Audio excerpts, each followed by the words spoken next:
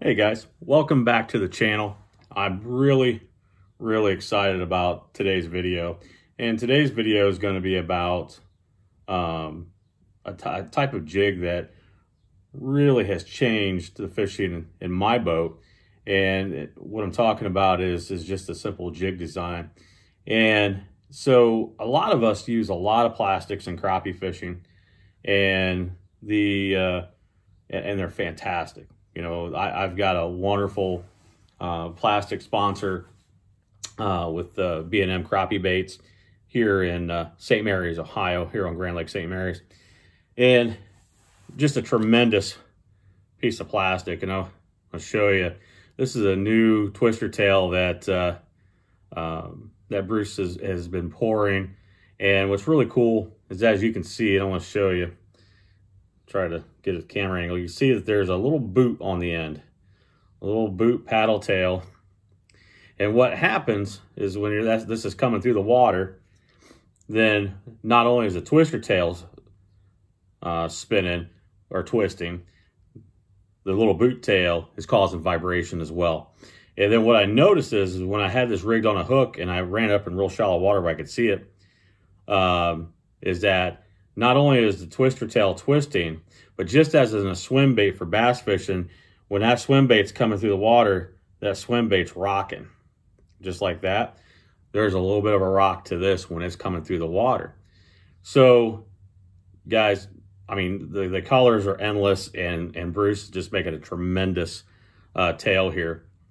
And, of course, he offers all other kinds of plastic tails and such, but this twister tail is something that I use quite a bit, and especially in the fall when we're talking about shooting docks, shooting pontoons, and then also long lining out the back of the boat on lakes that long lining applies, and so we use a lot of these. So just as I've talked in previous videos, when do you use plastics and when do you use tide jigs? And I've said before that I'll start with plastics because I can have several different colors. I can change them in and out really quick. And then once I find that certain color, and then if I'm really starting to stack them up, I'll switch to a tide jig, especially for a tournament situation. When I switch to that tide jig, I then become more efficient because my plastic's not sliding off, it's not tearing up, it's not anything.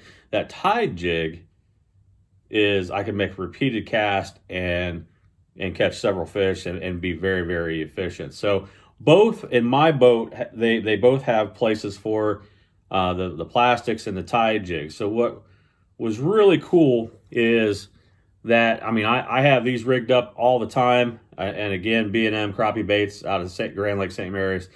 We have these in several different colors.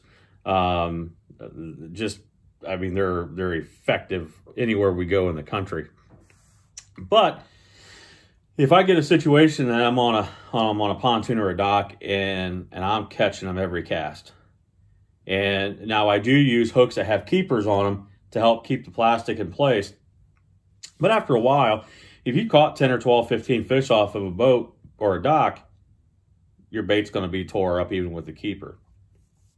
So went to my tide jig folks, and you know, I'm sponsored by some of the best hand-tied jig tires in I think in the country. And so with Reed's crappie jigs, Reed started tying me a hand-tied twister tail. And so on that hand-tied twister tail, hopefully you can see in the camera good. You can see, now this is a 16th ounce twister tail. And they got the fish head design on it. And it's really cool. This is his, what we call the milk jug color. So here is a hand-tied twister tail. And now I can make several casts. As a matter of fact, I have fished multiple events with just one jig, as long as I don't damage the hook point. But this hand-tied twister tail gets me a lot more cast, a lot more efficiency. I don't have to, you know, say you catch one, the bait messes up. So you got to take the time to take the fish off, we weigh every fish and have call tags on them, so we got to do that. Get the fish in the live well. Now my bait's messed up. Get another bait out. Get that rigged up, and I'm very meticulous on how I rig my plastics, and they got to be straight and they got to be right. And so, you know, it takes a little bit of time to get that all re-rigged. With the hand-tied twister tail, pop the jig out, put the crappie away, you're back up and you're back fishing.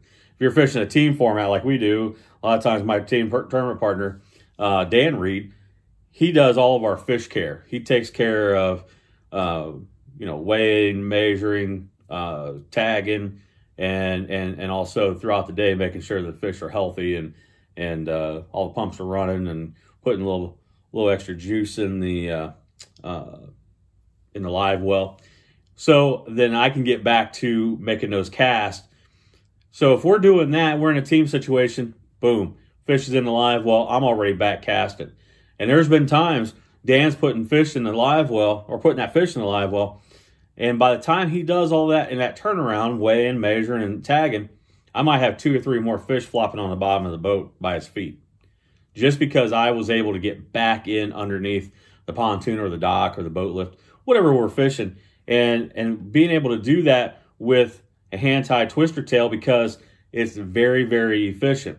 So that shows you this the 16th ounce, and I mean, just a beautiful bait. And then we also, of course, have the 1/32 ounce that we use primarily on our home lakes, and just a, like I said, just a gorgeous bait. And these twister tails have a really nice twist in the water, very nice tight twist, and it's just, and again, it's a well-built bait, and you don't have to fix it. And so I'm making multiple casts. I might have 2, 3, 4 fish at Dan's feet in the bottom of the boat, and it's no fault of his. He was just putting the fish in. He's taking care of the fish. But the efficiency of me being able to get the bait back up underneath or underneath the dock boat, whatever it is, I even, you know, if there's an overhanging tree just above the water and there's a little gap like this and there's a log or something, I'll shoot up underneath that gap and run right by that log just like I would a spinnerbait bass fishing.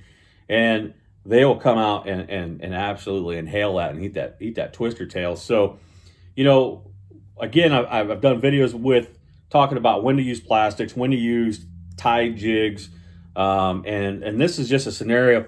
And again, I have started tournaments with plastics because maybe I don't have a hand-tied jig in a particular color. You know, Bruce at B&M Crappie Baits all the time is coming up with different colors. And we'll get, you know, little samples and such, and we'll go out and also having a good tournament on those twister tails. Well, I may not have that same color and a hand-tied. By the next tournament, I will, because at Reed's Crappie Jigs, you get your order in with Reed's, and he's going to have your order turned around in just a very short time. I've seen him take orders one day and have the order ready to go the very next day.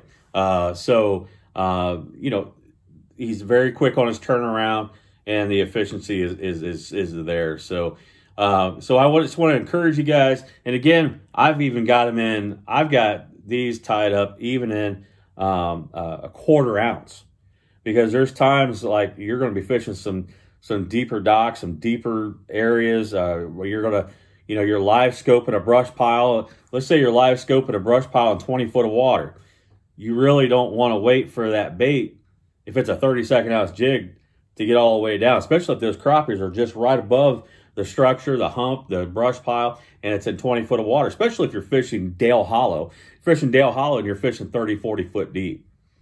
We can get these 1/4 ounce in bait, and you're just, I'm telling you, with the efficiency of being able to, you know, let's say on live scope, you're getting that bait and that fish was almost going to commit, and then he turns. We can reel up real quick and make another cast. Sometimes you reel up real quick, your plastic slid down the hook, or, you know, you got to fix something with the bait. With a hand-tied jig, you're right back in the action. So guys, Reed's Crappie Jigs, B&M Crappie Plastics, use both. Like I said, I start with the plastics. You can start with the tied jigs. You don't have to start with plastics, but I just like the ability that I don't have to have 10 rods on the deck. I can have a plastic rigged up on a spinning rod, and I can have a tie jig rigged up. And then if I start going through the plastics and I get the colors and I'm changing the colors and I find a color and I happen to have that same color in a tie jig, well then boom, you know, I'm going to get out, you know, hey, maybe they're eating that color. And so I'm going to get that going, and I'm going to drop that on their head. And, you know, and the cool thing with B&M crappie baits and Reed's crappie jigs is that you can have anything, any color, anything you can imagine. If you wanted a 1/4 ounce with a #1 round bend hook, or you wanted you know, Eagle Claw has the little nasty or something, you want that in a 4 or a 6 or whatever is your pleasure, Reed's crappie jigs and also B&M crappie baits can make that happen. So, you know, when I'm long lining, there was a question on social media one day, and it was in a long lining group, and it said, hey guys, what are you using for long lining? Man, I jumped all over that. I'm using hand ties, and I'm using the plastics as well. But the hand ties, twister tails, again, once you have that color dialed in, you're going to be able to make a cast out there. You're long lining, you bring a fish in, you skipping across top of the water, you bring the back of the boat, pop the hook out, get the fish in the live well, and you can make that cast. You don't have to worry about fixing the bait. You don't have to worry about adjusting the bait. You don't have to worry about any of that. And again, when I'm long lining, I'm going to start with plastics. If I got a team partner and we're out together, maybe he starts with plastics and I start with tie jigs. And we start with 4 or 5, you know, it depends what state you're in. You can start with 3 or 4 different colors and see what's going to work for you. And so I encourage you that if you do call B&M crappie baits, and if you call Reed's crappie jigs and you're wanting twister tails, what have you, make sure you get you a nice variety of colors that is going to work and be efficient for you, because you might fish lakes like, well, our lakes around here, you see your jigs down 2-3 inches, that's a really clear day. And then there's some lakes we fish you can see down 2-3 foot. So make sure you have a wide variety. You know, if you call Chris Reed, make sure you're getting, you know, some milk jug colors and you know, of course, the chartreuses and the blacks and the whites and all that type of deal. And with B&M plastics, you know, make sure one of our favorites is blue and chartreuse, black and chartreuse, all chartreuse. Then he has like a pearl with black flake in it that works really, really well. And so, but if you guys, you know, if you have any questions whatsoever, don't hesitate dropping down in the comment box and just ask the questions. And if you need hookups or connections with either of these 2 sponsors of mine, with B&M crappie baits and Reed's crappie jigs, make sure to reach out to me and I'll get you connected up. By, you know, if you're out of state and you want phone numbers, I can get you phone numbers. Check out on my Facebook page at Matt Tuttle Fishing or Matt Tuttle. I do a lot of advertising on all of those channels, and also Reed's crappie jigs and B&M crappie baits are on Facebook as well. But reach out to me and ask questions about, you know, the different jig designs, how and where I fish those jigs, how I rig them up, what pound test line. You know, this day in time, if I'm shooting up underneath ponds, I don't know if I want to give this juice. This is juice. I don't know.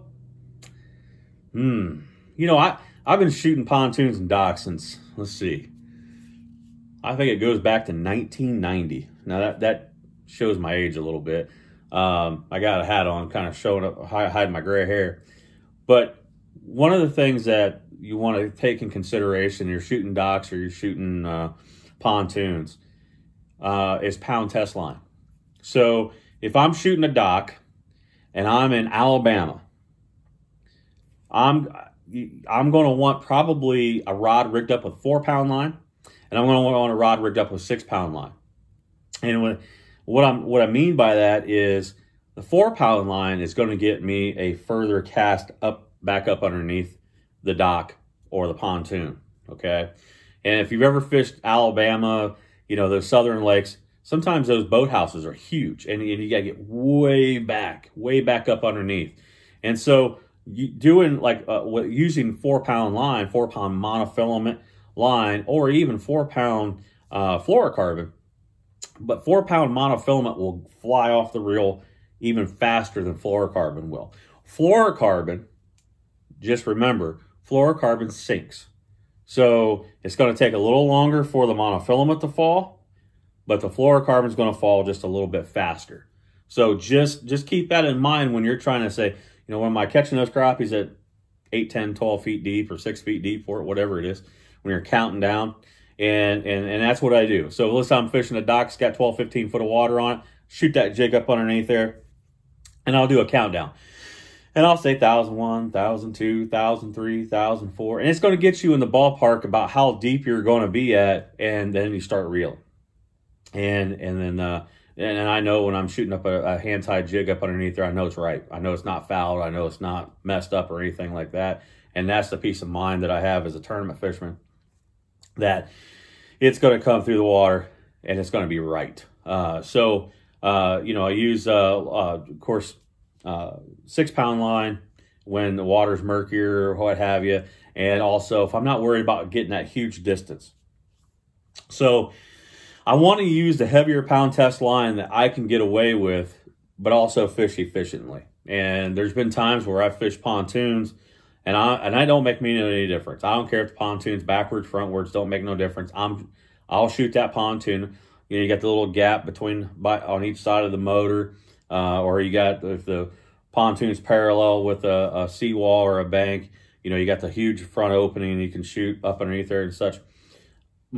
Primarily, I'm fishing 6-pound line because your line's going to rub up against the pontoons, or you shoot up underneath docks, you rub up against the wooden post or the steel post or whatever. So just keep that in mind. 4 and 6 pound, make sure you have those rigged up in the boat, or if you're fishing off the bank or what have you, make sure you have those with you. So there's just times that the fish are if you're at the back of the pontoon, they're clear at the front of the pontoon. And it might be a light issue. You know, they may be, it's darker towards the front of the pontoon than it is at the back of the pontoon. So you're like, man, for whatever reason, they're way back up underneath there. So guys, take some of that juice I just gave you about the pound test line. Try that, see if that'll work for you. So you put the pound test line paired up with the hand-tied jig, and your efficiency should be much, much greater. Guys, if you like the content for today's video, make sure you hit the like and the subscribe button. And there'll be I'm also thinking about coming out with a new segment called the Tuttle Talks. And the Tuttle Talks, it was inspired to me by a very, very close friend of mine. And those Tuttle Talks, we talk about anything. Anything's on the table. And so, hey, we'll see what happens. Well, we'll try one here real soon. And, you know, if everybody likes it, we'll keep it going. And if not, you know, we'll figure something else out. But, and also, guys, this is a time of year, we're in the fall. Make sure you check those docks.